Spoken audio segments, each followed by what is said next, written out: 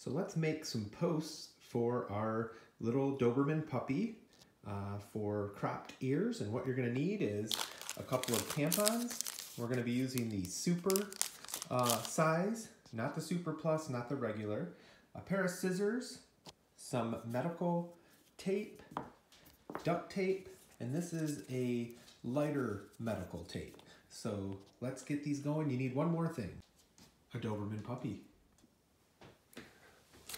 So let's get started. Here we go. So we'll unpackage the tampon, and then what you want to do is you want to push the little cotton part out and then pull this little applicator back. So I just push that out, pull this back, and now we're going to tape. We don't need it out that far, but then we're going to tape this so that it doesn't get pushed back in, and we're going to tape this part as well. And it's a good time too, you can go ahead and cut this little tail off. So we're going to use two little pieces of this tape. So some people, you'll see, you can use duct tape for this, or you can use the medical tape, but we're going to go ahead and just tape this real simple right here.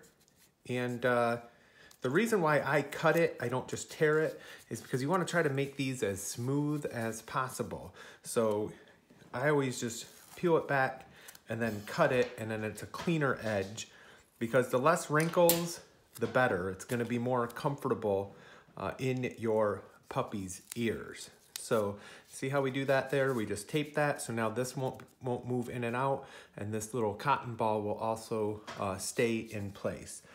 So then I take this tape here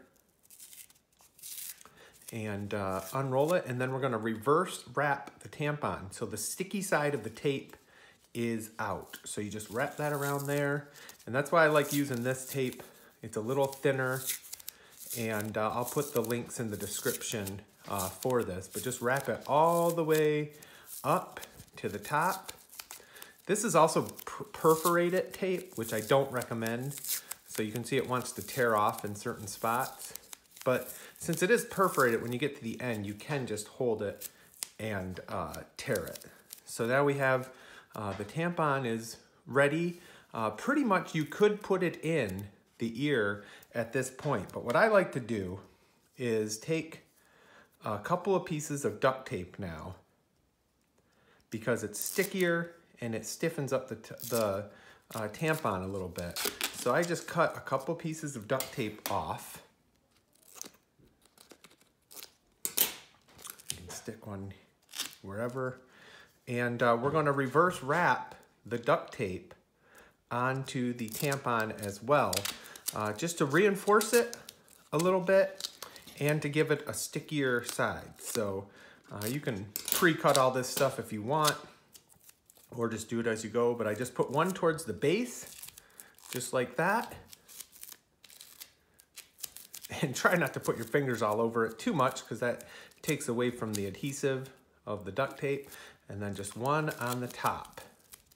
So the most important thing when making these is, to me, is try to get it smooth. You're gonna have a few little wrinkles. That's not gonna be the end of the world, but the smoother the better. If you have too many little wrinkles and rough spots, then what's gonna happen is it's gonna rub in that spot on your puppy's ears. It's gonna agitate them, and they're not gonna want to keep them in their ears, so they might start messing with them more.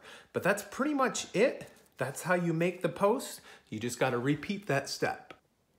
All right, so I went ahead and made the other one. So now we have the set and we're ready to post. So if you want to see how you post, I'll be making another video and uploading that. I also have already made a video of unposting, so how you take these out of your puppy's ears safely. So thank you for watching. Please like, please subscribe, and comment below. If you have any questions, you can do this. It's not hard. You can get those ears perfect. You got your whole head in there. There we go. There she goes. Oh, you're gonna go right back in, huh?